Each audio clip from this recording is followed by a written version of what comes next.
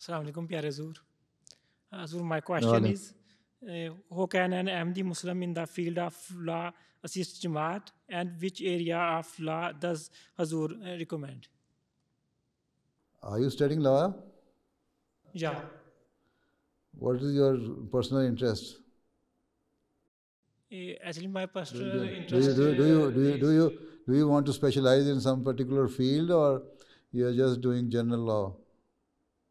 yeah, I am doing general law. Actually, I came from from Pakistan in 2019, and yeah, I did my LLB from University of the Punjab, Lahore. And in Canada, I am an internationally trained lawyer, and I am law student. I did my So LLB from in so now Canada. you have got admission in the university and studying law. Okay, then I think you should, if there is any chance of getting specialization in any of the field in law, then you should do human rights law, Jesus. right?